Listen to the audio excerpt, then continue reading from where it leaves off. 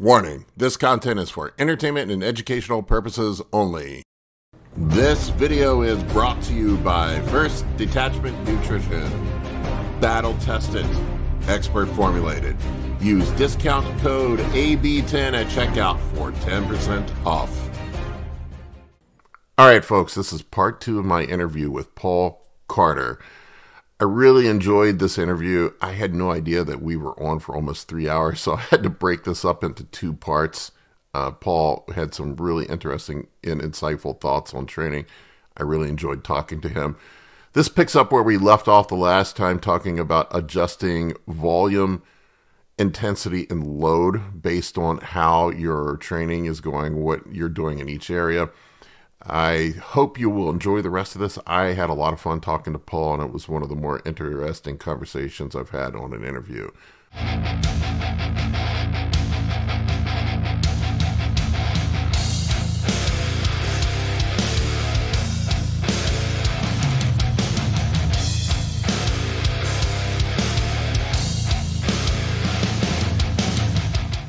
You had 3, right? It was volume, effort was what you're saying, intensity, effort, so how close you're going to failure, load, and then frequency.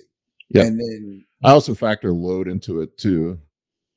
I think of load would be a little different conversation, because load is going to, I feel like if I'm training, maybe I'm wrong on this, and you can, I don't want to hear your thoughts, but I feel like if I am training in the 4 to 5 rep range, let's say, for example, like you mentioned, versus the 10 to 12, me personally, I feel like I need to make some adjustments elsewhere. I'm going to need more time to recover. I need to probably have less volume. Maybe intensity, I need to ratchet down just a little bit. Like you'll notice, like powerlifters, you never see powerlifters training to failure ever. Like No, I did powerlifting for 10 years, but we're also in powerlifting. You're not wanting to train to failure, because the fatigue from failure can actually screw with motor unit recruitment and other patterns. So there's kind of a different thing going on there. Yeah, I'm just curious what your thoughts are on that, because I probably, believe me, training is probably the area that I'm the least knowledgeable on when it comes to, out of the pillars of what I consider hypertrophy, which is hormones, nutrition, and training. But that's sort of my oversimplified way of looking at it. If I'm cranking one knob all the way up, I got to make an adjustment somewhere else. Okay, so let's get into this one, because this is one of my favorites, because there's a pretty big misconception about this one that I think goes around. And that one is, it's that if heavier loading causes more systemic fatigue. I bet money you've heard this said by somebody. What system? Yeah, it's good. When I ask this question, and I'm not putting you on the spot. This is more like let's get the discussion out there. So when people use the term systemic fatigue, all fatigue is, let's define fatigue first. So fatigue is a temporary reduction in performance, essentially. Fatigue can be defined as there is a temporary performance reduction. That's essentially what fatigue is. So when people say systemic fatigue, and there's like kind of a whole sect out there that uses this term systemic fatigue, and every time they say this, I ask, what system are you talking about? Are we talking about the peripheral level at the actual muscular system? Because that's a different system of fatigue we're talking about. Are we talking about the central nervous system fatigue level? Because there's spinal level fatigue and there's supraspinal level fatigue. Are we talking about the autonomic nervous system, where there's the sympathetic nervous system and the parasympathetic nervous system? So when people say systemic fatigue, here's what, and this is like, I'm not trying to kick anybody in the nuts about this. Most of the time people say that, I don't think they know what they're talking about. So we have to define here's the thing. So I'll also say this. All of those quote unquote systems can be measured in some way for fatigue. It's not this like fairy pixie dust thing going on. And like, I'm tired. I feel tired. The feeling of tired is not fatigue. Like, you can feel tired and not actually be suffering from central nervous system fatigue. You can just say, I'm tired. You can be tired for a multitude of reasons.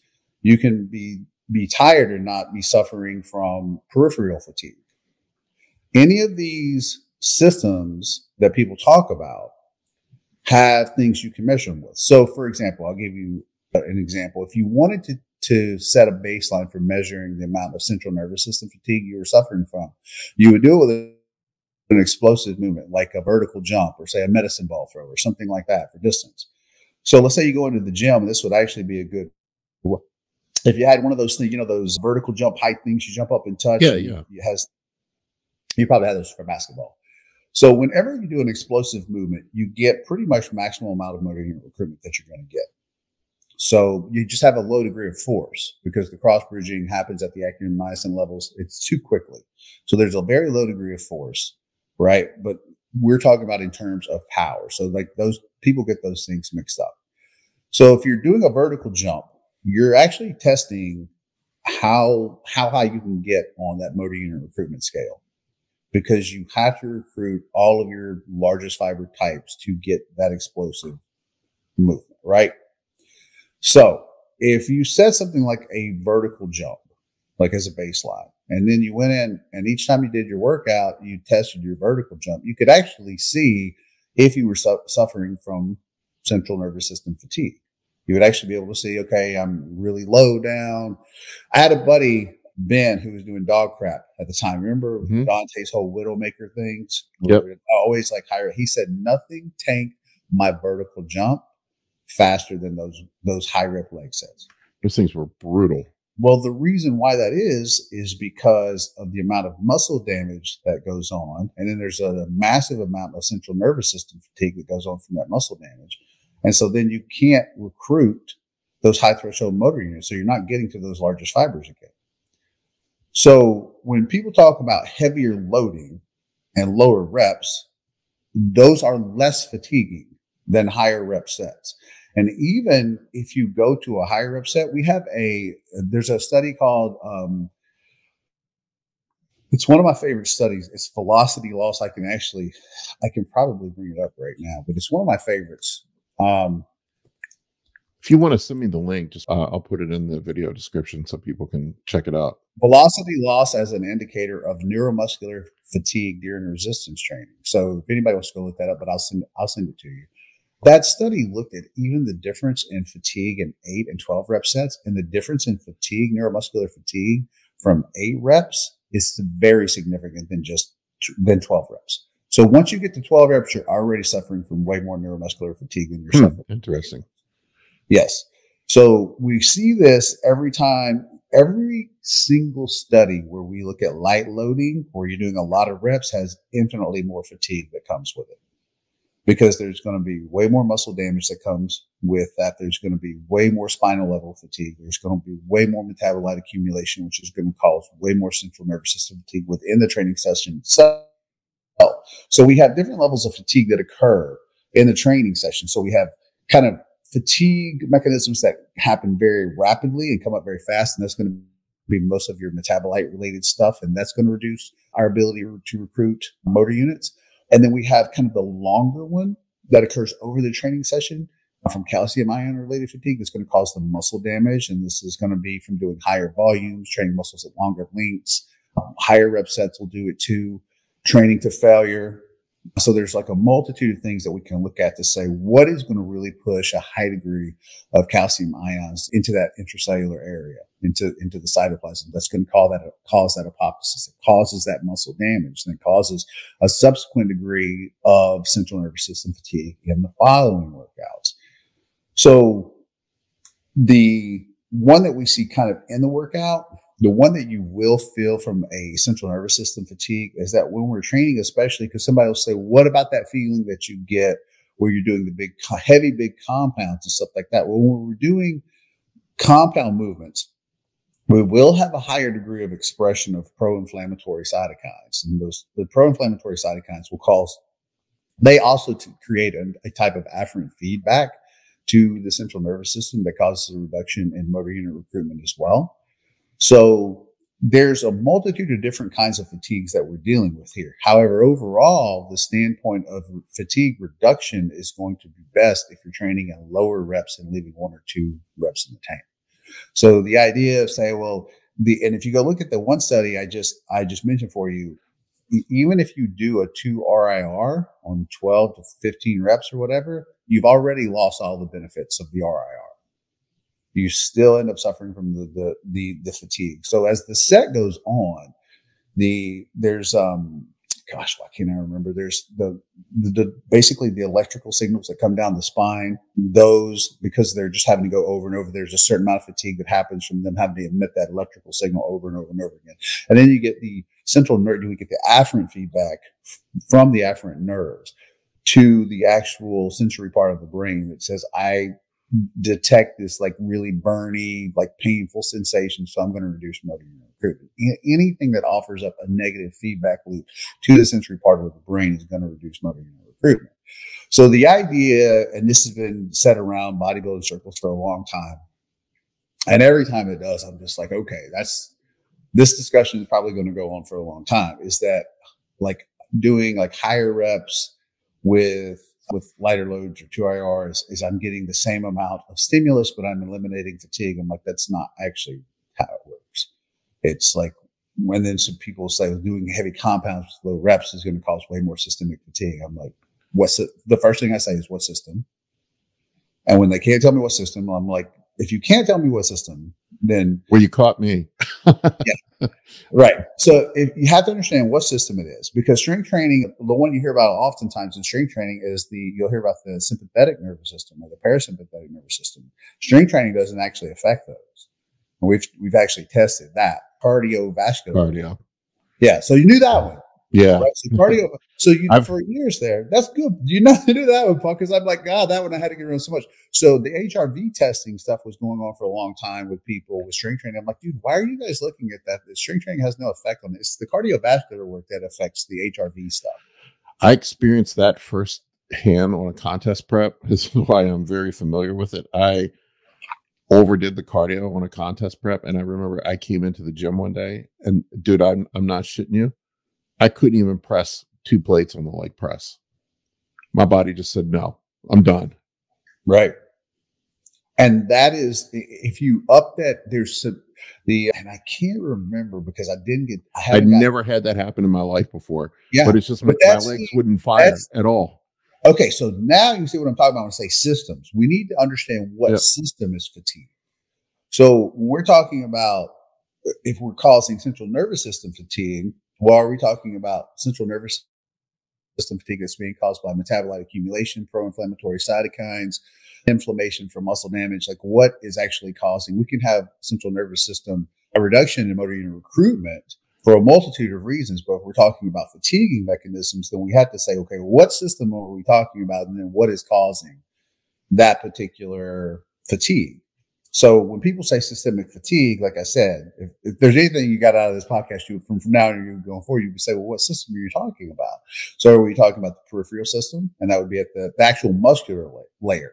So at the muscular level, we're talking about whether or not excitation, contraction, coupling failure is occurring. And what that is when the brain sends down that electrical signal into the triadic junction at the muscular level, that signal actually gets to a voltage sensor, and it has to talk to the calcium store, and the calcium goes in and it actually reduces the troponin binding site, right? So there can be an actual contraction that occurs. So if we have excitation, contraction, coupling failure occurring, there's a communication stops occurring at the triadic junction. So those fibers, those largest fibers at that top end of the high threshold motor unit pool, they don't actually experience mechanical tension anymore. They do not experience mechanical tension because we have that disconnect there that's going on, because we still need that electrical signal that comes down that's going to create, that's an action potential. That's what we're measuring essentially with EMG. That is an action potential that basically kicks off that whole process there with calcium ions and contractions. So that gets broken. So we don't actually get to experience. So the fatigue there is calcium ion related fatigue, and we don't experience mechanical tension. So there's a force production reduction that occurs. What's interesting about even like the pump conversation is back in 2019, they did a study in vitro that looked at swelling from the pump and saw that both in rats and humans that the pump actually caused excitation, contraction, coupling failure, which means there was a reduction in mechanical tension from the pump style training. Interesting. Yes. So Chris sent that over to me one morning. We've been doing this so long. We just do this pretty cool thing. He goes, read this study and tell me what you see. And I replied back to him. I go, are they saying that the pump caused a reduction in force production, that the pump actually caused excitation, contraction, coupling failure? And he started laughing. He's like, yeah, but they don't want to talk about that. Well, you can always see it. Like I, post show, and of course this is just anecdote. I don't know. This is just me being a dumb bodybuilder, but like post show, like when you start eating food again and get those crazy pumps, I can never do as many reps. Right. As like, you know, I'm like, I have to stop short of where I normally am because the pumps are so nasty. Things just stop working. And the interesting thing is, do you when you're getting into a show, and I remember we laughed about your whole chicken and rice comment, because I do like it. I think it's simplifying diets for as far as bodybuilding goes is a real thing. But do you cut carbs pretty significantly? I'm a carb guy. Like it really, like we talked about how different people are, but I need carbs where I just flatten out, and my body seems to deal with carbs. I mean, I ate 1,000 grams of carbs the day before my show. Yeah.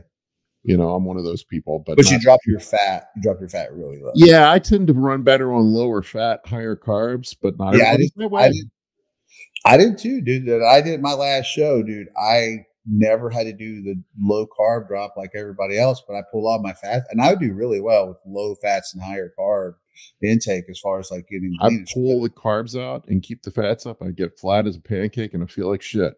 Okay, so here I'm gonna give you this one since you like the dietary stuff. So remember back when keto got popular again? Yeah, keto got really popular again, and they did multiple studies, longitudinal hypertrophy studies, trying to use different dietary approaches, and the keto groups could never build any muscle.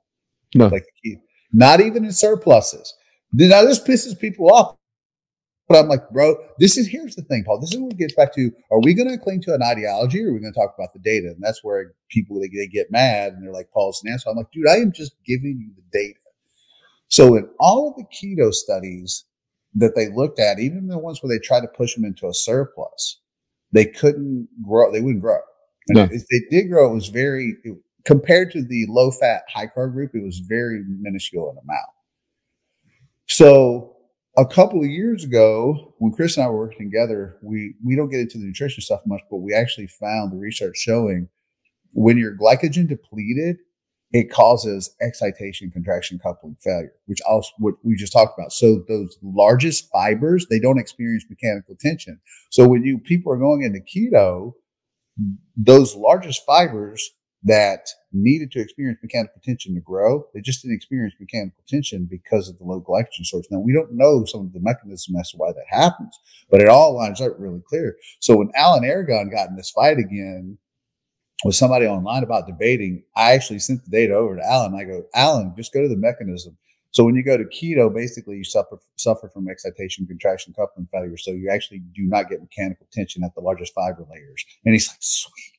So then he was able, because Alan likes debating people and like, you know, taking them to task on like what the data shows.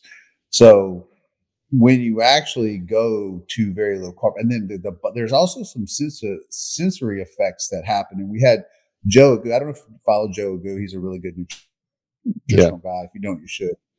He was on our show too. We've had him on multiple times to talk about the fact that there's a multitude of problems also that you would probably be interested in. When your training is your biggest anti-fatigue mechanism, how you're situating your training, kind of as we were just talking about. And then the higher your inflammatory response is, the less your glucose transporter can actually get into the cell to do glucose transport. So we're talking about how the fact that you're training going into like peak week and that kind of stuff, you should have the least amount of inflammation in your body as possible to be able to store the greatest amount of glycogen into the muscle cells as possible. So there's a lot of from a training standpoint of not only muscle retention, but growing muscle, really carb is your best friend. I mean, I don't know how can you grow muscle on a low carb diet? You can, but it's like the least effective approach you could ever take. Yeah. I mean, all you have to, if anybody ever wants to put it to test, all you have to do is not eat carbs for a week and then eat carbs for a week afterwards and see what happens in the gym. I mean, I just like, I don't know how it's indisputable to me. I love when we have arguments online and then you can actually just tell somebody, dude, just go do it. Just go do it one time. You don't need to like argue a study here. I'll do this for example. The training to failure thing came up. Did you see my post about training to failure? Training to failure has nothing to do with muscles producing force. Like everybody has said that forever. Has nothing to do with muscles producing force. So it has to do with reaching the maximum tolerable perception of effort in your brain when you can't recruit motor units anymore. But I'm like, you can go in and test this in the gym. So you can do this with bilateral exercise going to unilateral exercises. Some people are like, well, it's when muscles can't produce force anymore. I'm like, your muscles are always able to produce more force. You can't do that. So if you go in and you do dumbbell curls, do them at the same time. And then when you hit failure, you can't get another rep, switch over. You can get at least one more doing single arm version. You've probably done this before. Yeah. Right? Yep. Okay. So your muscles weren't incapable of producing force anymore. When you went to the single arm version, right, it doesn't require as much perception. The perception of effort is smaller to do a single unilateral movement, right? So you immediately reduce your perception of effort. So you were able to do another curl. I did this with those like cable flies the other day. You go do cable flies and go until you can't get another rep. And then you'll be able to finish up and get one or two single arm cable flies after you're not able to get the bilateral cable fly version anymore. That's interesting. You can do it every time. So it has nothing to do with your muscles producing force. So, and I have like these on videos and I do them all the time to show people. And I do them with crossbody extensions. I'm doing crossbody extensions and I'm lying on the floor. And then I cannot get another rep. I lower and then I do a bunch of single arm one by one. Anything you can do that reduces the maximal tolerable perception of effort, you can do more of. That's wild.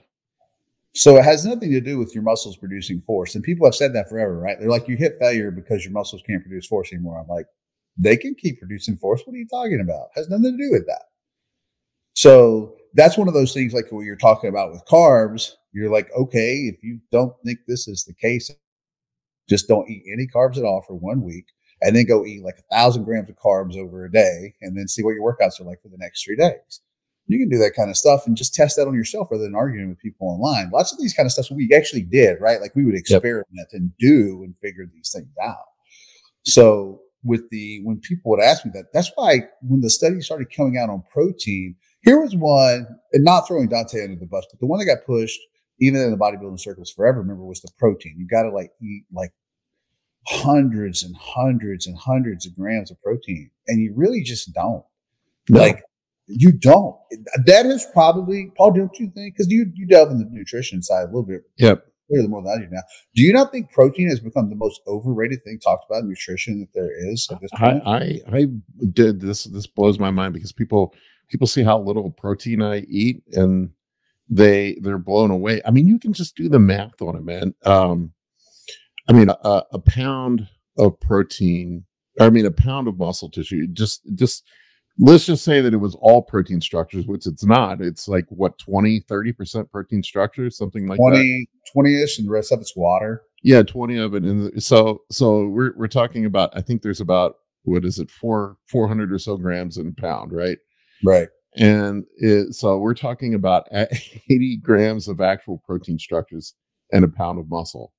So that's, you're going to have protein turnover, and well, there's a amino acid pool that the body has to maintain or whatnot. But if we're talking about actual hypertrophy to facilitate a pound of new muscle tissue, we're talking about 80 grams of actual protein. It's not very much. That was actually something Mentor did get right in the 70s. You remember him talking about the dietary stuff? And he broke all the numbers down and nobody wanted to believe it. And he's like, you don't really have to eat much over maintenance at all in order to grow. And you don't need like these hundreds and hundreds of grams of protein. So then we get into the 90s and we have these quote mass monsters, remember? And Yep. they were eating like 400, was it Greg Kovacs was eating like 500 grams of protein or something? 600, 800, something like that. It was some wild amount. So then we had all of those hyper protein studies Josie Antonio did out of the ISSN. They all looked at that kind of stuff. And there was actually a little bit better body recomposition, more than likely due to the thermic effect of it's the thermic effect of the protein. Yeah, but even with dudes eating upwards of 400 grams, they gain no more muscle tissue than the guys that were eating like 0.8. I think that what happens, I think that you'll probably agree with this. I think that what happens in our industry often is there's massive knee-jerk reactions to finding something is wrong. So if people go, we don't eat enough protein. Well, we need to eat 400 grams of protein. Like it can't, there's like, we don't find that proper middle ground. You can look at bodybuilding in the 90s. What changed in the 90s versus before? What changed that made guys bigger? To me, it's really simple. It's a simple thing. I thought it was, you had to be looking at the insulin and GH use, wasn't it? Yeah, it was insulin and GH. That's it, man. Yeah, that's what changed. That's why guys got bigger. That's it. Yep. Yeah. So that's the end of the conversation. Like we didn't have to debate. I'm like, it was just insulin and GH because guys went from the 80s and like Haney was like the biggest guy. But I mean, it wasn't like, I mean, who was it? What's his name? Samir. Yeah. Yeah. Like those guys were all jacked. That looked amazing. Right. But Haney was only a little bigger than everybody else. He wasn't like a Ronnie Coleman. No.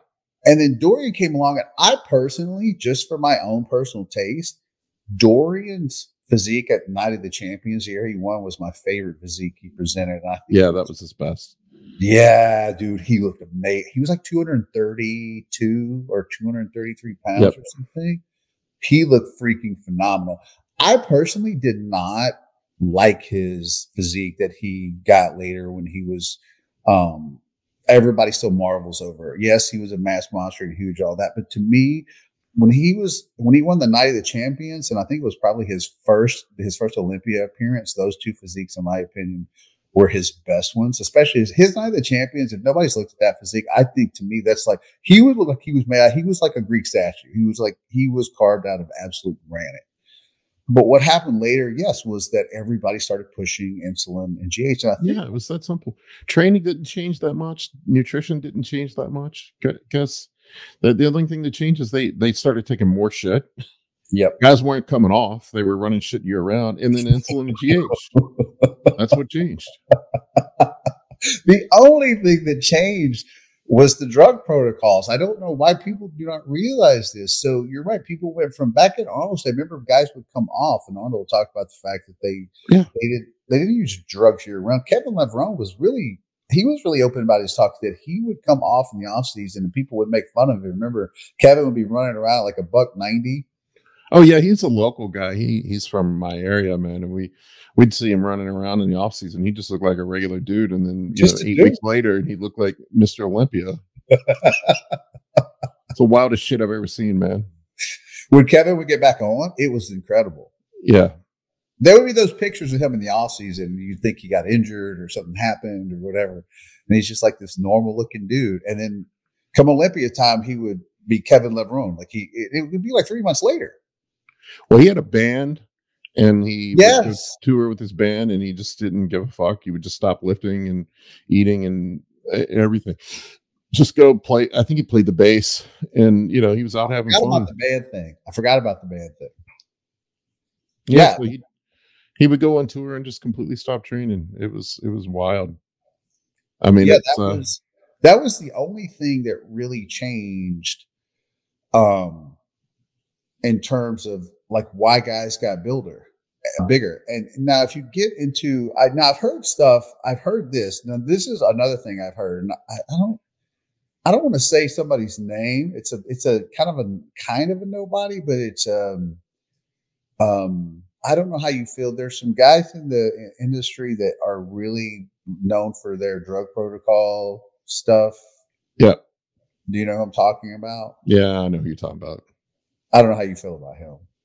I don't like him. Okay. Well, then we're probably, are we talking about the same guy? Probably. I think so. You know what I'm talking about? He's very contrarian, gets like the safer use man. I don't know if he's that. I just had somebody ask me one time if I ever use his drug protocols, and I'm like, I don't know anything about his drug protocols because number one, he names the drug protocols after himself.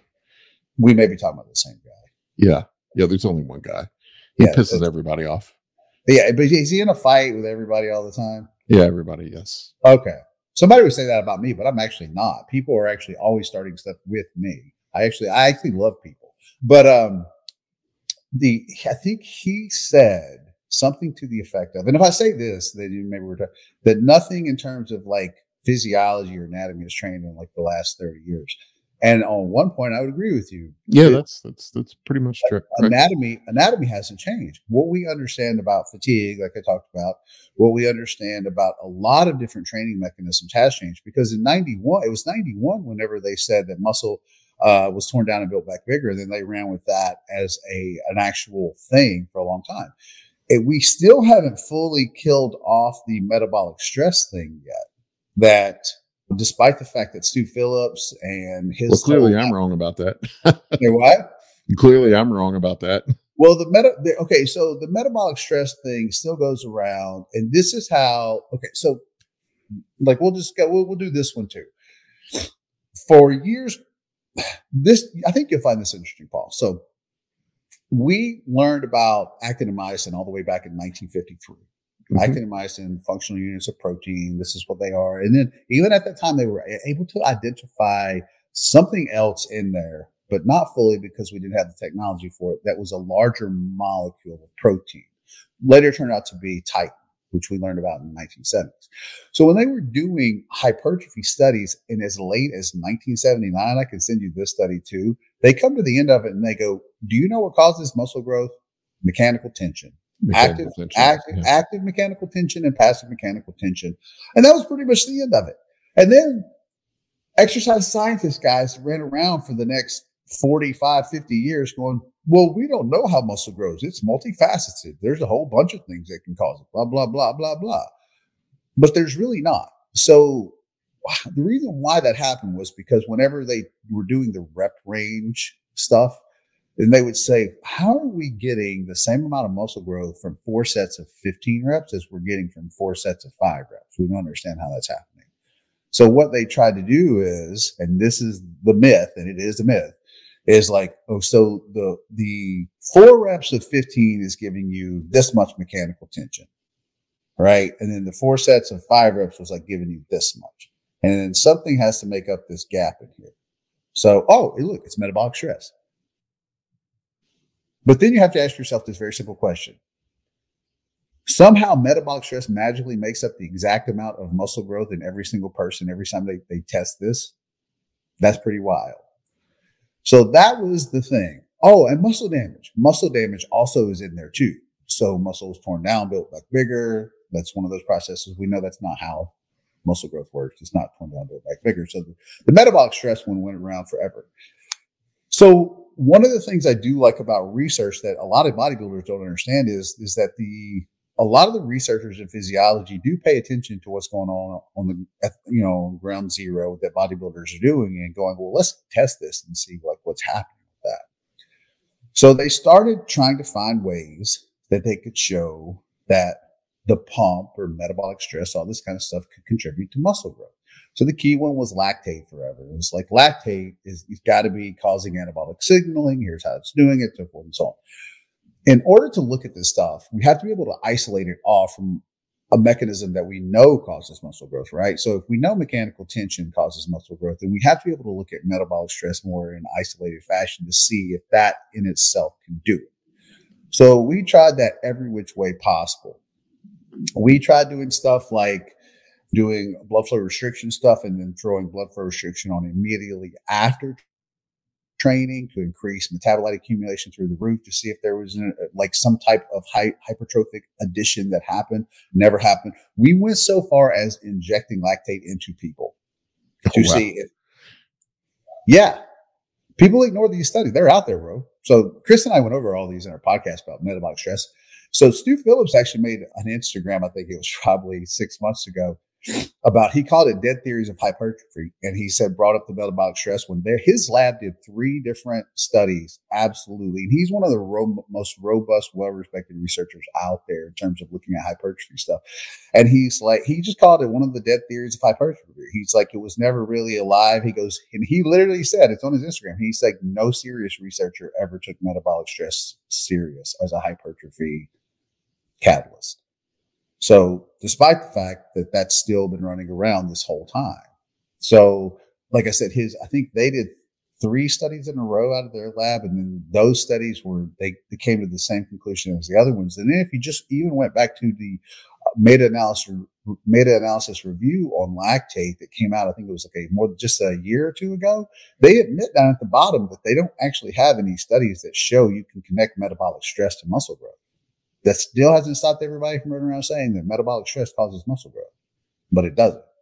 So all that happens, it's the same mechanisms that cause muscle growth, regardless of the rep range that you're using. The only times that we can get out of that where it doesn't happen is if you get above something like 50 reps where you don't even get venous occlusion. So you don't even get enough venous occlusion to cause metabolites to get trapped in, to cause fatigue, that actually causes all this stuff to kind of transpire.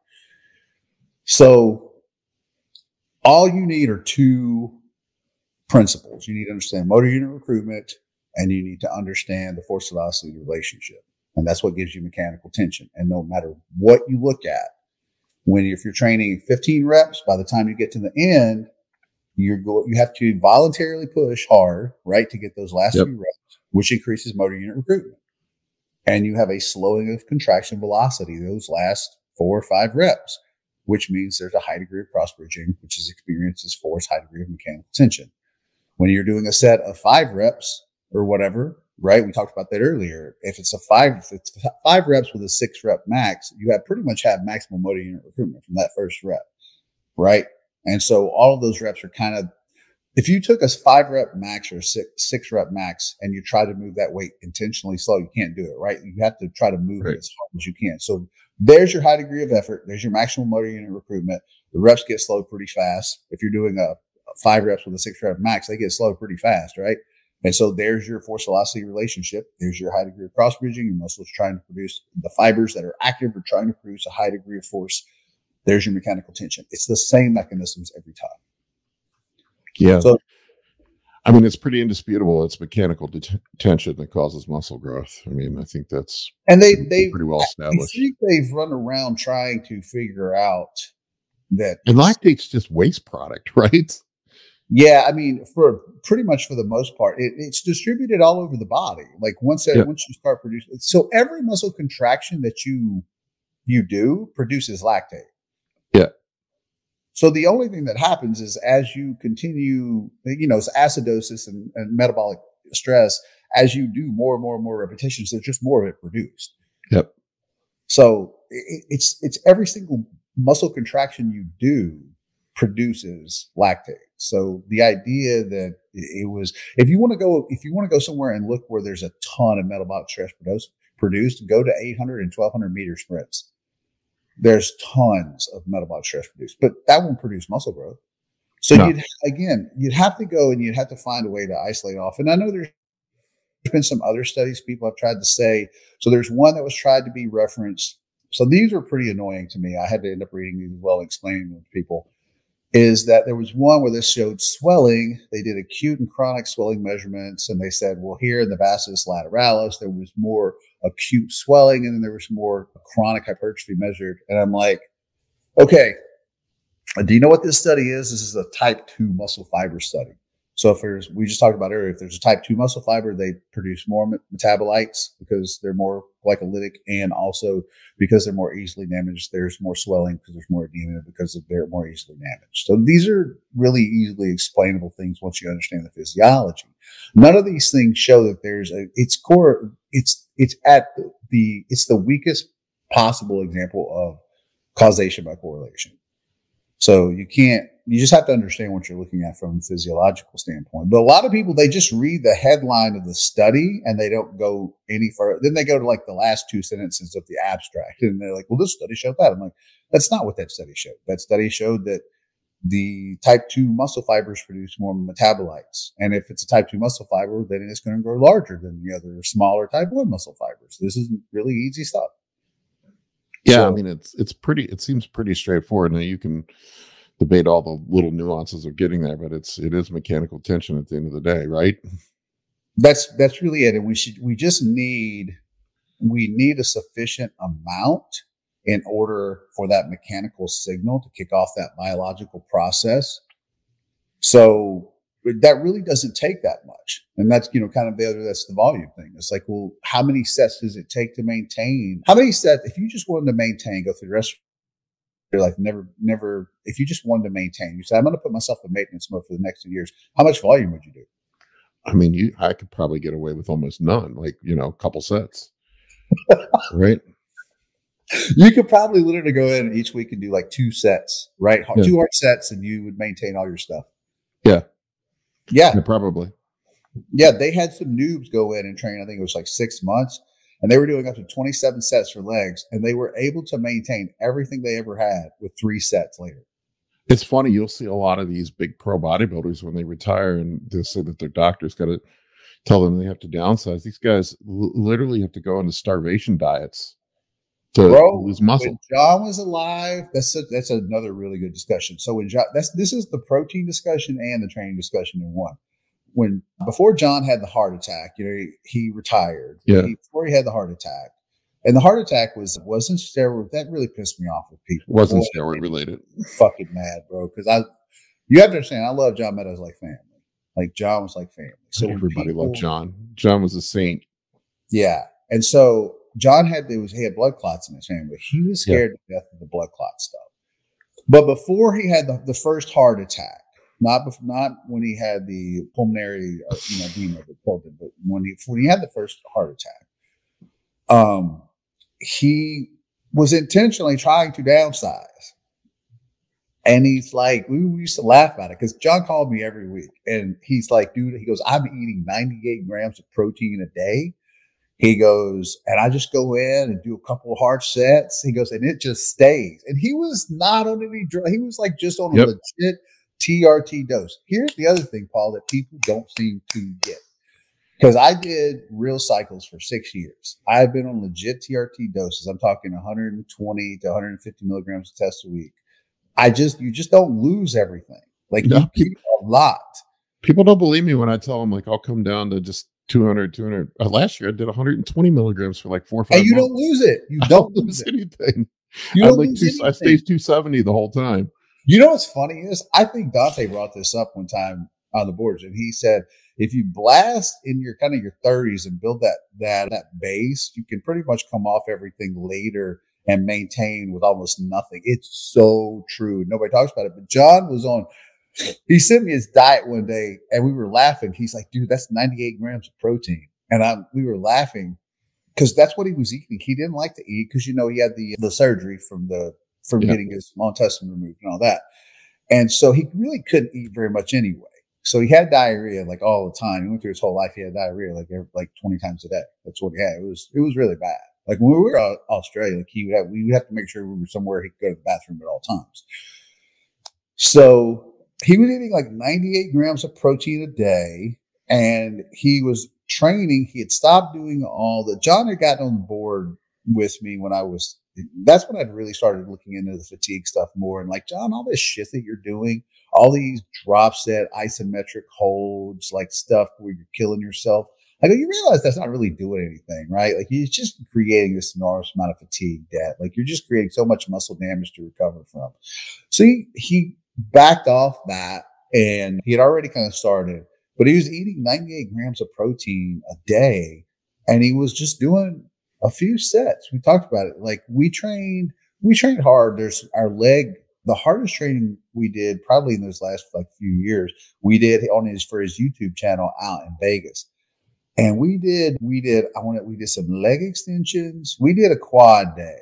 And if you just added up the sets, I want to say it was 4 sets. I could walk right for like the next week. But we did leg extensions, and we did John liked high rep stuff.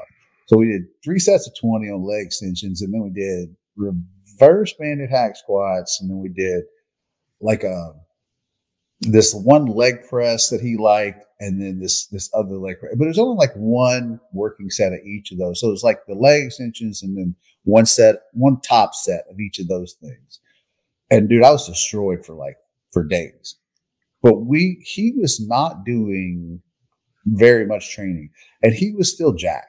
John was he was still jacked. He maintained so much. Now, the most jacked that he ever was, he was running kind of like we talked about. It was when he was running some GH. It was some GH. One of the GHs he liked.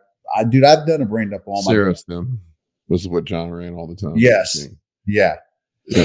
And it was which one it was? You remember that video where he and Anton were going around in the grocery store?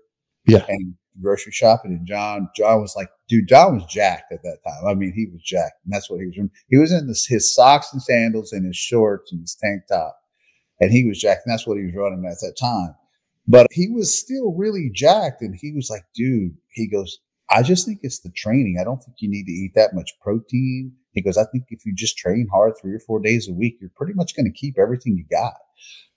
And I think that's lost on so many people. I think it's really good. Like you're talking about the protein stuff. You don't really need to gorge. You don't need to gorge protein. That's what I was talking about with the Jose Antonio stuff. I think that was the one thing, again, not nitpicking, because, Dante got so much good stuff, but the gorging the protein, there's not an ounce of evidence anywhere that shows that it expedites muscle growth. Well, what you end up doing, and this is what I tell guys all the time, you're just, at the end of the day, you ended up eating very expensive, hard to digest carbohydrates, because your body just ends up converting it to glucose in most cases through gluconeogenesis anyway. And that's where a lot of the metabolic metabolic demand you talk about for the metabolic cost of processing protein, the 20% or whatever it is. Was it it's like 20 or 25% just for the digestive part, but then if there's a spillover of protein, either it just gets excreted out or there's gluconeogenesis, but you don't really store it. But the fact is, you're just eating all this excess protein for really nothing. Yeah, it's going to be hard on your body. You're peeing it out. You'll see it in blood work too. People will end up having a high bun if they're overeating protein as well. You'll see it. So it's just it's you putting probably people. You can debate the stress on your kidneys. They say it doesn't cause stress on your kidneys, but you will see elevated bun in people who are eating too much protein. So really, it's not really doing much of anything. It's just there was that last study that came out that pissed everybody off. Do you remember this one? And again, I don't get into the nutritional stuff too much, but they showed that at 0.7 grams per pound of body weight that you would grow just fine. And I was like, that sounds about right. Because when I did an article years ago, and I went all the way back, Paul, this goes all the way back into the 70s. They knew this in the 70s, that 0.8 grams of it was about, for all athletes, they were looking at recovery ability, muscle growth. It was 0.8 grams per pound of body weight. That little, which is still a decent amount, was plenty enough for all the needs they needed. These are natural athletes. And I'm like, so I think if you're dieting, it probably does serve you to bump it up a little bit. Yeah, and there's benefits to it on dieting too, and not just having the extra protein, but the satiety from eating extra protein. I mean, nothing's more filling than eating a steak, right? So, I mean, that's why I see these guys that run carnivore diets and they talk about, I lost weight, yada yada. And I'm like, well, no shit, you lost weight, man. Because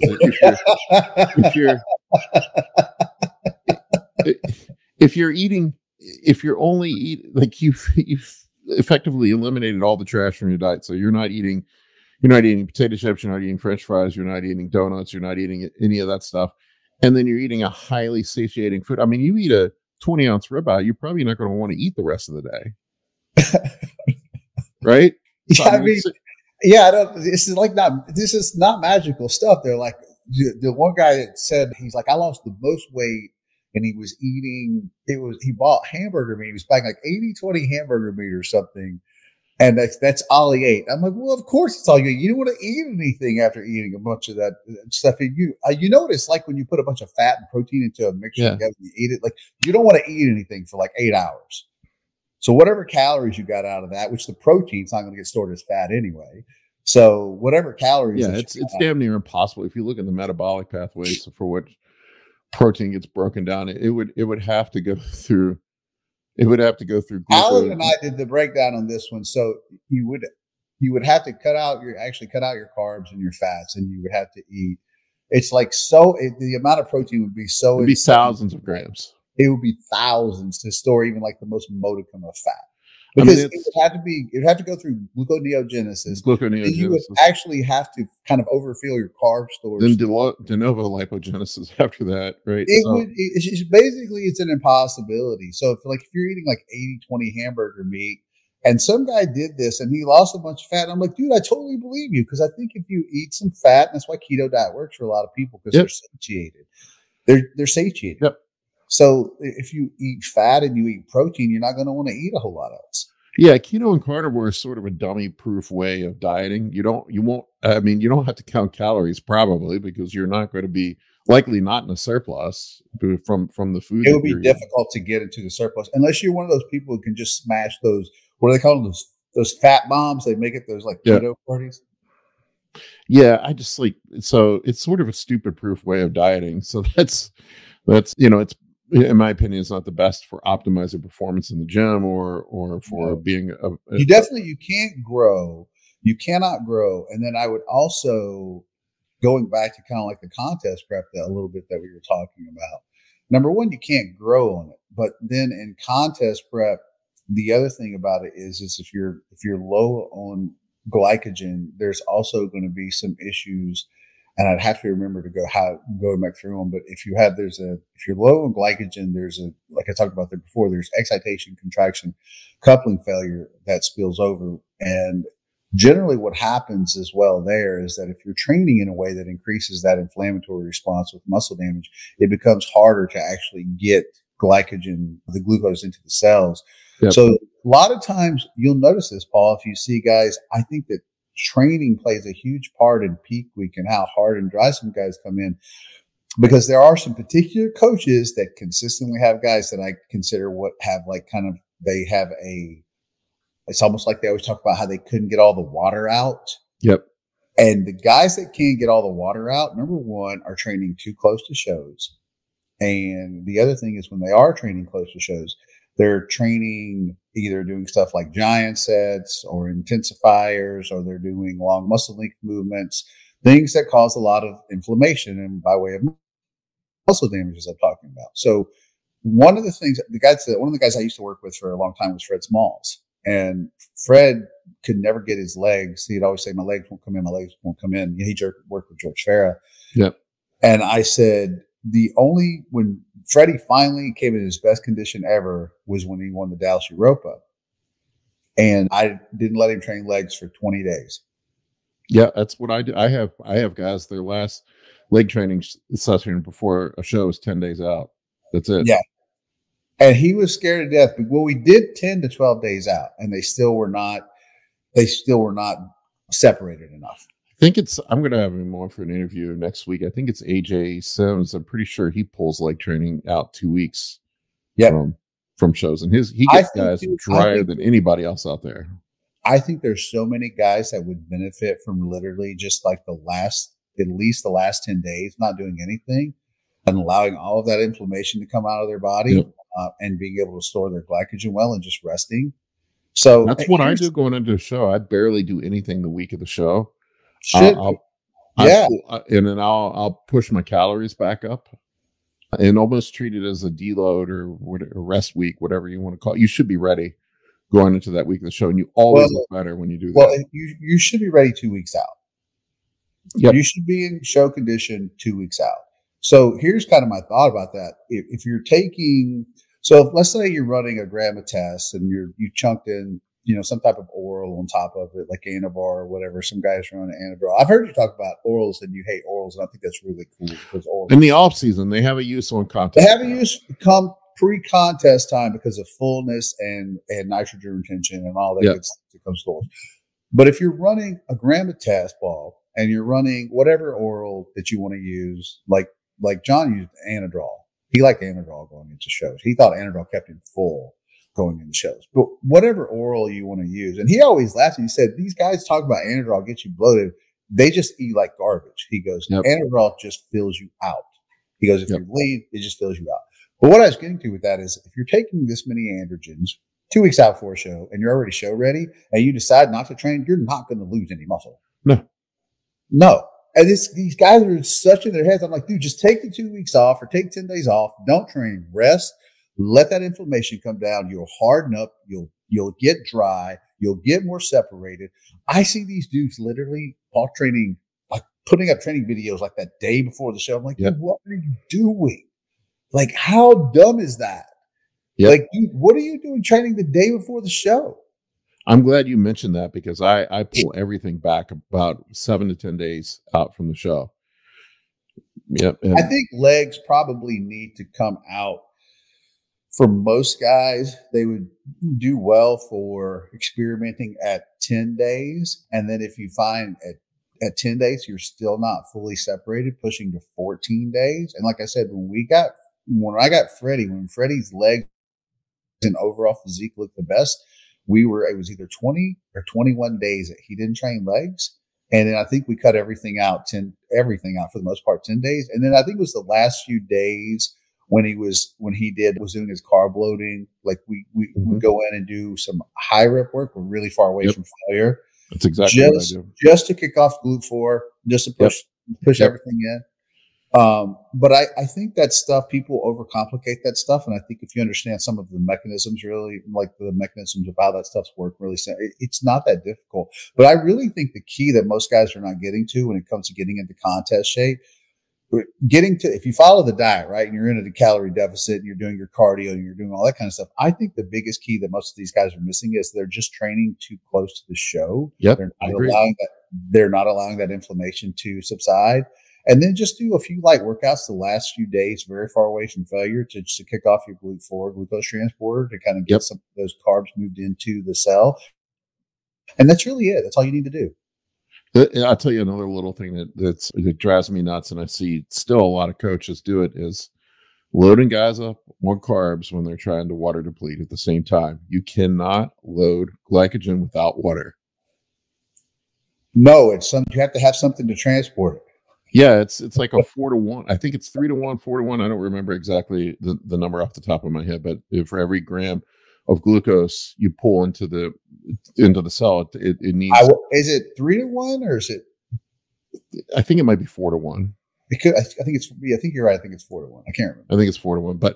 But yeah. I mean, how are you going to load 1,000, 1,500 grams of carbs without drinking water? And then the guys end up with this big distended gut on stage because it's all sitting in there. Okay, that's the other thing. I used to laugh. Okay, do you notice that has stopped the last few years? You don't see as many distended guts, and that's people. Okay, that was the other thing. I don't know how long you want this podcast go, but we seem to actually have a lot of things that we like to talk about. But the people called it GH gut. Well, if it was GH gut, then why does Jay Cutler have a tiny little waist now? Yeah, like.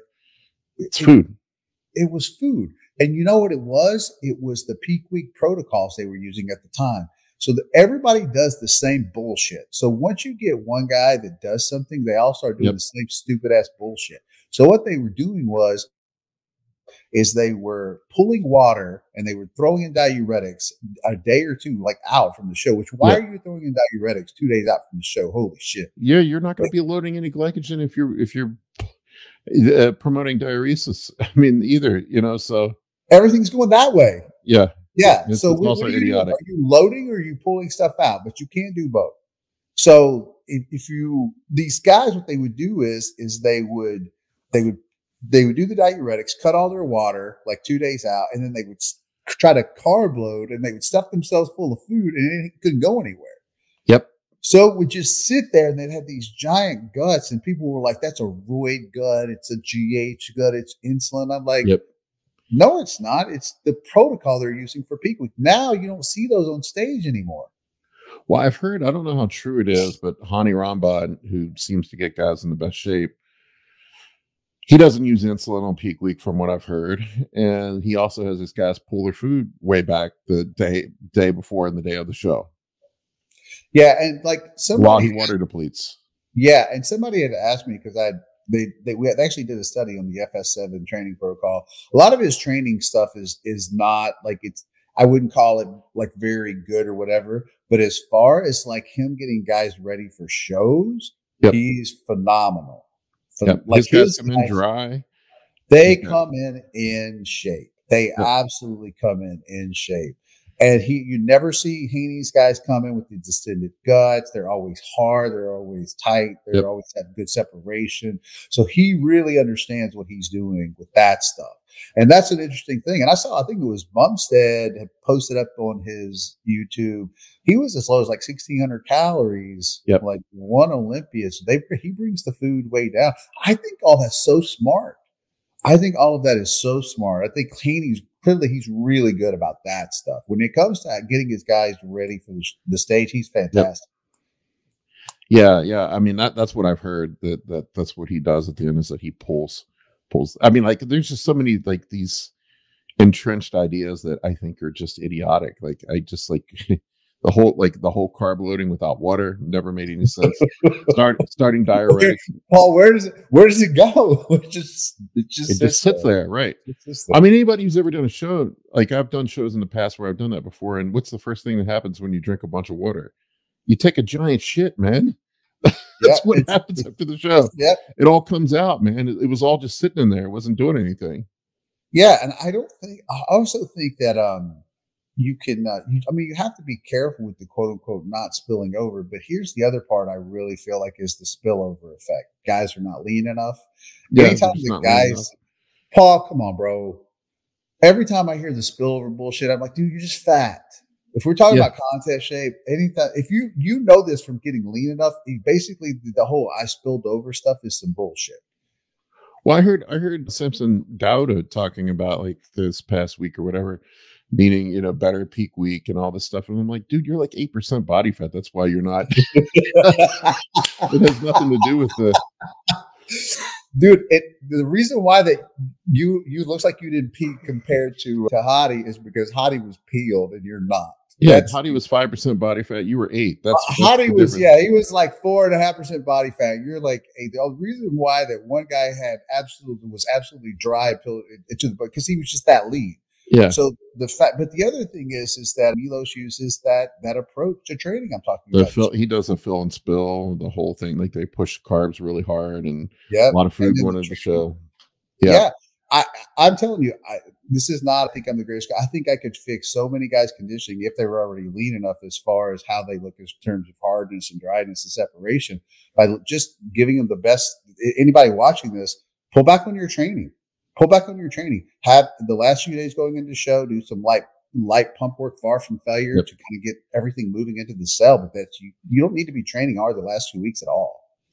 I work with, I don't know if you know Justin Harris at all, but I've been working with him for years now. But Justin's like, you have 2 jobs on contest prep. It's to get rid of all your body fat and to not lose muscle. Those are your 2 jobs. That's it. When Matt Porter was alive, I remember he had this really great quote. It was so true. And it was something I kind of hinted at earlier. And he talked about guys getting in condition.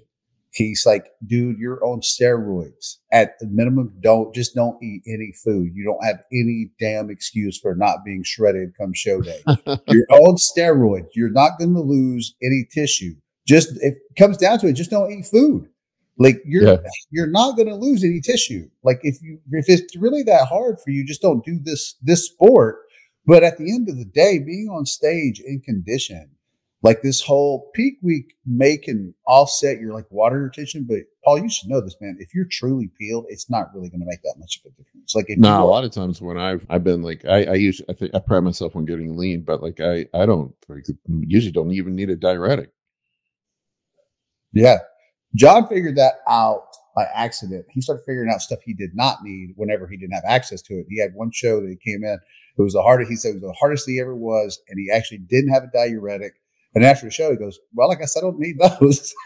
And he figured out, he's like, I don't really, if he could manage his water intake, his sodium intake, and his carb intake, and he was lean enough for the show, that was it. Yeah, you don't need it. You don't need it. There are some situations where you might, but most of the time I don't even use it. I'm usually one of the leanest guys on stage, but it's just getting fat free first. You got to get fat free. And like you were saying, it's got to be done by a couple of weeks out from the show. I think 2 weeks out from the show, you should be ready to step on stage 2 weeks out. 2 weeks out from the show, you should be step on stage. And another thing I tell guys is not letting yourself get too fat in the off season, man. It just never, it never benefits you. Well, we just recently had that. That's another thing I think that's kind of been debunked over the last when people say nothing has changed. So you remember it used to be like big bulk cycles. Remember back in the 80s and 90s, guys would get mega fat. And I always go back to, let's look at what the studies look at for natural guys. And this is all you have to say. This is why I actually like research and why a lot of the guys that are just coaching at the pro level and use drugs, when they argue with me, I'm like, dude, I am talking about what really goes on physiologically. So if I know I can put you on steroids, you can do anything, cool. But if I can also tell you the most absolute best, most efficient, optimal way to do this without them, all that you getting on does is make it way better. Yep. Makes that way better. 100%. Right? So if you have an off season and you're trying to maximize your growth, what they figured out through a multitude of studies was like, kind of what we were talking about earlier with the menstrual stuff. You don't really need much more than about 10 or 15% over your maintenance intake to actually maximize that muscle growth. You don't need to be eating like the whole power shoveling, like I'm eating stuff and throwing up in my mouth and like all that kind of shit that we used to have to hear about. I did that stuff. I'm not being well, we all have. Like because we all believed that at one time, right? But if I could do the do-over again, I would have stayed. I said this on a podcast, boy, people got mad about this. And I said, even for guys just doing a bulk and cut, I said in the off season, I don't think there's really much of a reason to get above 12 to 15% body fat. If you're 20%, you're just fat, bro. Can we just get real with this? And people got mad at me. And I said, can you tell me, this is how I work, and people hate on me and talk shit on me and all this kind of stuff, but I don't attack people. There's only a couple of people I really don't like, but I debate the data. And I said, can you tell me something physiologically that's going on at 15% body fat that helps you grow more than that isn't going on at 12% body fat? So I understand we need to be in a calorie surplus in order to grow the most effectively. But what does that like you talked about, if you break down a pound of muscle tissue, what are we talking about in terms of grams? So if we know we can only grow tissue so fast, and let's say even at the new rate is like 10 grams a month or some shit, it's like not very much. It's very tiny. Yeah. So if we know through the research physiologically that we've looked at that say a 10% surplus in, above maintenance, 10% over maintenance was kind of growing at pretty much at the same rate that the 15 and 20% surpluses were, then you get, then you're doing a bulk and a cut. Let's say you're not even a stage guy. I say, well, I think a cut should take a guy down to 7 to 8% body fat. If you're talking about a real cut, 7 or 8%. And then, because to me, stage level lean is around 4 or 5. 5, like stage level, right? Like it's like few people can get to 4, but 5 is about the target. So if you're doing a regular dude cut, 7 or 8%, kind of the ballpark range, I feel like that you should shoot for. And then for your bulk, no more than 12 to 15. People got mad about that. I'm like, dude, if you are quote unquote a fitness guy, an athlete, whatever, why are you above 12% body fat? Like what are you doing above 15? What are you doing above 15? Yeah, it's just extra trash. I mean, you think about it logically, if I have to, right now I'm getting ready to start contest prep in 2 weeks. I am right now 18 pounds over my stage weight for my last show. Fantastic. Right. So you tell me the guy that has to lose 50 pounds or me losing 18, who's going to have a better chance of hanging on to tissue, getting ready for show?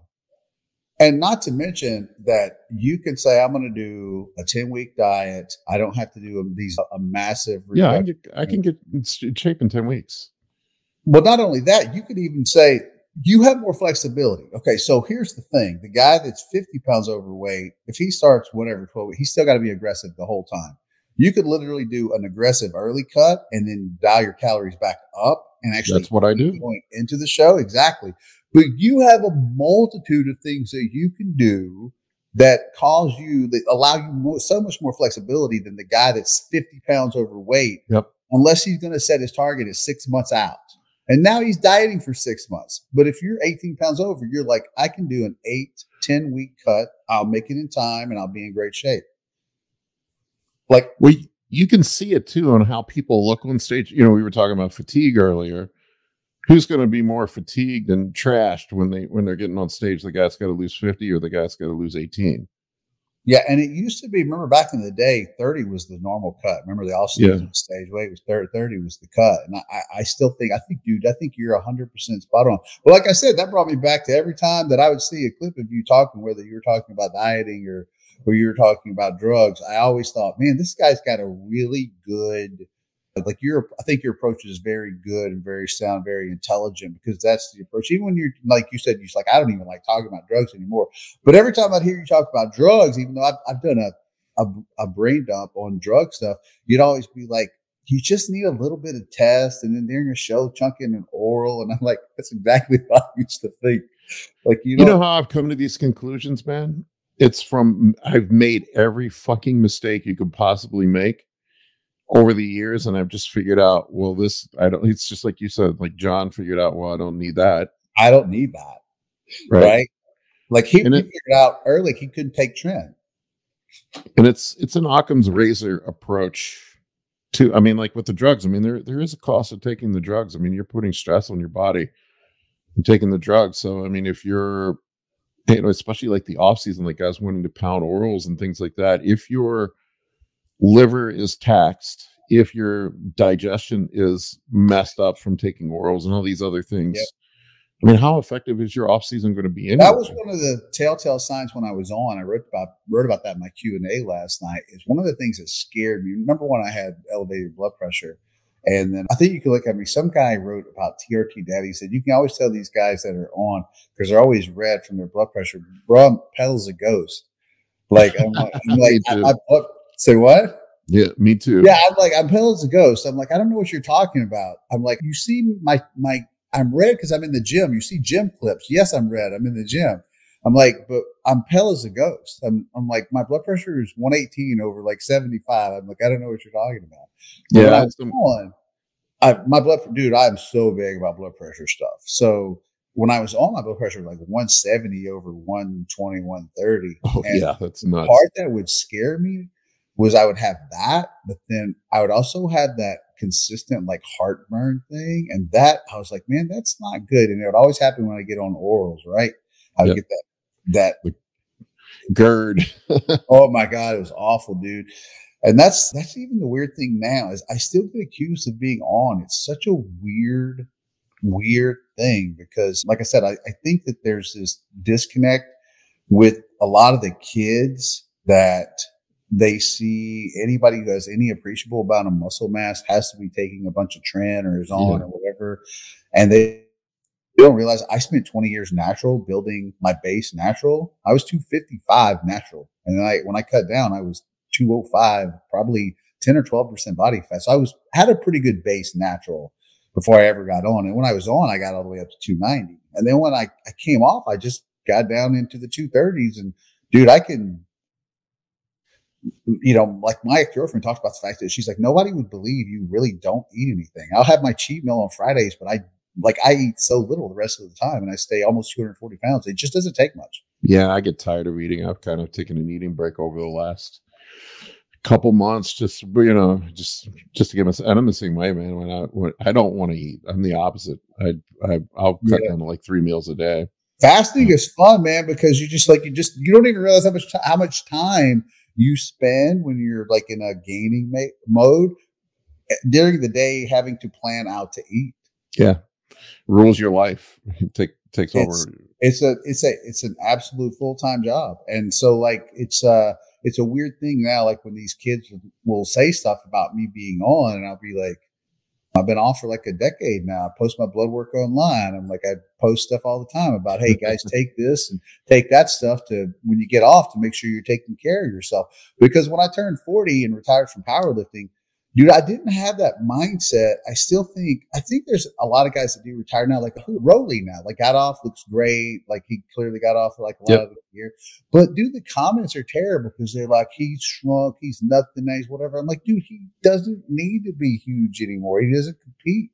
Well, there's a lot of social pressure, especially with social media to maintain a certain look. You know, people, I can see why guys get addicted and don't want to come off, because it's like, you don't want to people pointing their fingers at you and saying you look like shit. But I still think, Paul, I think you can come off. And one of the things I remember talking to John about this, come off, get really lean, stay shredded. You know who I still think looks fantastic? Like Lee Labrada still looks great. Yeah. Lee Labrada still looks great. He's in his what, mid-60s? Dude, he's like 65 now, looks fantastic. Yeah. Right? So I think that a lot of guys don't realize you can get really lean, and being really lean is what gives that appearance actually of being more jacked. Do you ever notice that? Like the only time I ever get accused of actually like being on like in person is when I get really lean again, and people will be like, "Bro, did you get back on?" I'm like, "Nope, just dieting hard." That's the only time. I always laugh when I'm on contest prep when I'm down like 30 pounds and I'm the weakest I am all year. People are like, "Man, you got huge. What are you doing?" I'm like, "I lost 30 pounds." My buddy Joel's a natural guy, and people accuse him of being on. And the only time he gets accused of being on is when he gets ready, and he's ready when he's show ready, because he's shredded and looks really good. And people would be like, "Dude, you clearly on stuff." And he's like, "I'm 167 pounds." like I don't know what you think that I'm on. So I tell those guys, like when I turned 40, I was like, I'm coming off. I quit powerlifting. I was like, I don't have this desire to be on anymore. I want to make sure I take care of myself and take care of my health. You know, I got with my doctor who does all of my hormone. I did my brain up on steroids. I'm like, I can never take Tren. I get accused of being on Tren. I'm like, dude, I have a Tren story. I took Tren for 8 days and I was breathing heavy playing Xbox. And I'm like, this is not for me. I fucking hate Tren, man. I don't know what the love affair is with I will take it at the end of contest prep just because nothing makes me look the way it does. But I keep the doses super low, man. I'm like running 20 milligrams a day. I'm talking about nothing. 140 a week. And I took it for 8 days and I couldn't breathe. And I was like, and I didn't even know what it was. I was in the shower. I remember it was in the shower the first time I noticed it. So I was like, okay, I'm going to run the Tren Ace and I'm going to do like the least little amount possible because all the horror stories come with it. And so I did like the least amount. I think probably it was like a quarter of a cc or something. I can't remember how much. It was not much, you know, and then you got to pin it like every 4 days or something. So I remember I did it. And then like 4 or 5 days later, I pinned again, and I didn't get the Tren cough, and I didn't go long enough but I remember I was in the shower and I was like, why am I breathing so heavy? Like, I know I'm a big fat piece of shit right now, but why am I breathing so heavy? I've never breathed quite this heavy. And I was sitting in my video game chair playing Xbox and just like, oh, it affects your ability, your cardiovascular. How do you do cardio on it? It's tough, man. Take enough clenbuterol and ephedrine, you can make it work.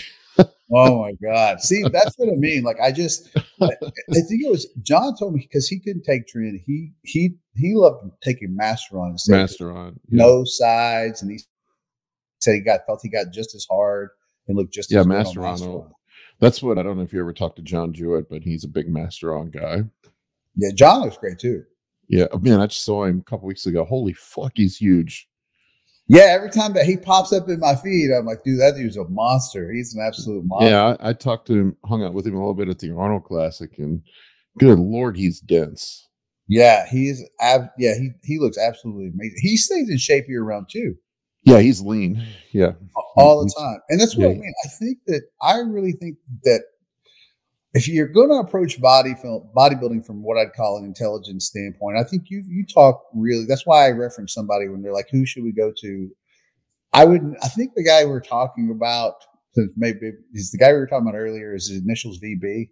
Yes. Yes. Okay. Then we're talking about the same guy. We're talking about the same guy. Yeah. We're talking about the same guy. That dude is an absolute jackass. So when people ask me that, I always tell them, I say, go check out Paul's stuff because I feel like he speaks intelligently on steroids, and I can't talk about steroids. I got a funny story about Mr. VB. He accused me of copying him. I heard this. Okay, so I heard And something. like people reached out to me and they're like, "This guy, like you're copying his models." And I'm like, His protocol. I'm like, who right? the fuck is this guy? I'm like, I've never even heard of him. So I went and listened to some of his stuff, and I'm like, all right, I'll subscribe to his course and see what he's got on his stuff and check. I'm always willing to listen and learn from people. And then dude starts like trashing me and telling me I'm copying him. I'm like, we were talking about this shit on the message boards 15 years ago. Yeah, he was the guy who said there's been no change in training. Like we haven't learned anything about training in the last 20 years. I'm like, yeah, that's not true. That's not true. Yeah, we know a lot more about training. Like I still have to debate these stretch mediated hypertrophy people like every couple of weeks when they absolutely do not understand how that works either. But I'm like, there's a ton of stuff that we know about training that's completely different now. But a lot of those guys get stuck in that. Yeah, he came at me a while back and somebody asked me, did you ever use his protocol? I'm like, well, dude, I've been off drugs for almost 10 years. I didn't use anybody's protocol. I figured out I could use test and I could use NPP. And that was about all I could use. Well, I'll tell you what his protocol is. It's take test, master on GH and a blood pressure medicine. I mean, like that's fucking genius. I mean, really. And if you take less, you're not as at risk. Stay away from the dangerous stuff like Tren and orals. I mean, I think anybody that's done this for a while, sort of. Okay, so basically, he knows as much as I do. Because if somebody were asking me, I would say take some tests. You can take Masteron and not get the side effects. You got to get lean first. If you can afford GH, you could throw that in, but I don't think it's necessary. And then probably 3 weeks out from the show, you could throw in an oral of your choice. I mean, basically, it's stay away from the toxic shit, take lower doses, manage your blood pressure, and you're going to be safer. I mean, that's not rocket science in my book. I mean, that's pretty good. Yeah. I just didn't. He ended up coming. There's nothing wrong with the message. I could separate the message from the messenger. The message is great. The messenger is not. I don't know what else to say. I think that's the problem that people, though, have often had with me is that they take me the wrong way, I think, in accordance to, like I said, dude, if you tell me. You're just blunt, I think that's why people. But I also hear, like, people will say, well, Paul's contrarian. I'm like, I'm really not contrarian. I try to write in what I consider to be like any kind of entertaining style. Otherwise, this stuff can be dry and boring. Well, you ask questions. I mean, that's can, that's good. Like we were talking about at the beginning, being, invoking critical thought. You ask questions to invoke critical thought. Right. Why? Yeah. I mean, but here's the thing also at the end of the day, Paul, people need to get better at asking better questions. Right. Because if you have a caption that you won't read or you won't, if I give you the studies, here's the thing that irritates me because I'm self-taught. I dropped out of school after 9th grade. Everything that I know, like I've learned because I taught myself. So I don't have any empathy for these guys. Does that make sense? Like I have no empathy for these guys because they have access to all the same research and data that I do.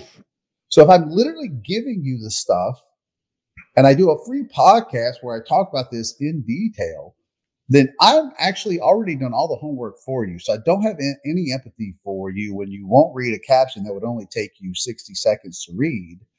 And then you won't read it. And then you say, I'm an asshole for telling you to go read a caption. So people are intellectually lazy. I just, I had an example of it recently. I had a guy that we were talking about the keto thing. Like I was telling him the keto, it's all damn near impossible to grow muscle while you're on keto. You can't.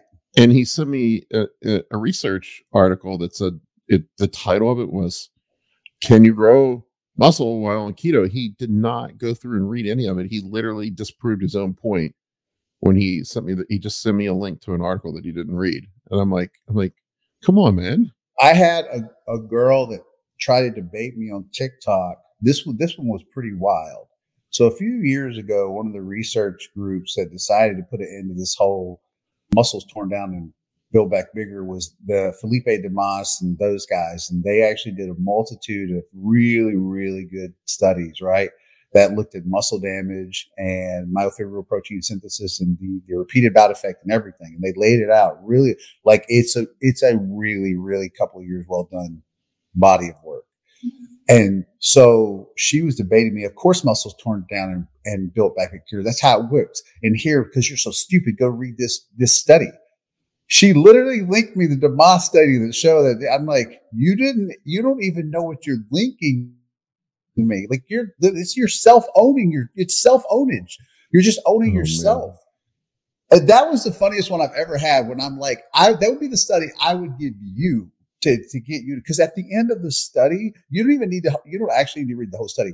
You will go to the bottom and it tells you, thus we conclude that muscle damage is not a facilitator of muscle hypertrophy. They end the whole thing with that. Yeah, it's amazing how intellectually lazy people are. It blows my mind sometimes. Man, I got to wrap this up, man. I didn't realize we've been on for 2.5 hours. This is crazy. This is the longest interview I've ever done, man.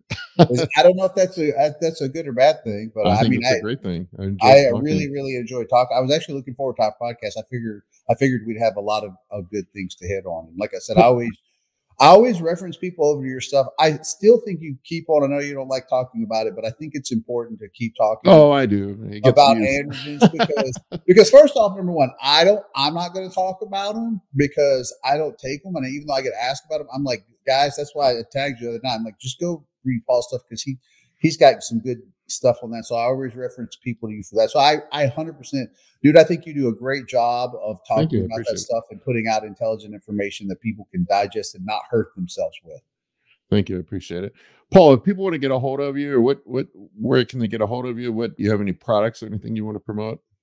The only thing that I do with training is I do my training groups now. They're on Train Heroic, and I have 4 different groups. I have a Valkyrie, the Valkyrie, which is like for ladies who really want to grow glutes and legs and stuff like that. We still do upper body stuff, but we specialize a little more for ladies in that one. I have a new beginner group that has just exploded. It has been really cool, called Yoke Buds. And the reason why it's called Yoke Buds is because my first group was the Yoke Squad. And the Yoke Squad started 4 years ago. And it's for guys who are more advanced and want to specialize a little more in specific muscle groups. And then I have Garage Gangsters, which is people who are at home and training for hypertrophy at home, and they have a limited amount of equipment. And those are my 4 groups. Those are the ones I've kind of figured I'd pretty much cover all the bases. And I have everything from IFBB pros to NFL players and all sorts of stuff that are in my groups and run my program. So it's pretty cool. Awesome, man. Well, I appreciate you coming on, man. Thank you. Yeah, dude, thanks for having me on. I had a fantastic time. For coaching or consultations, head over to www.anabolicbodybuilding.com to book your spot today. I can help you with optimizing hormones, fat loss, muscle gain, physique, athletic performance, nutrition, and health. For more information, shoot me an email at bigp3rd@gmail.com.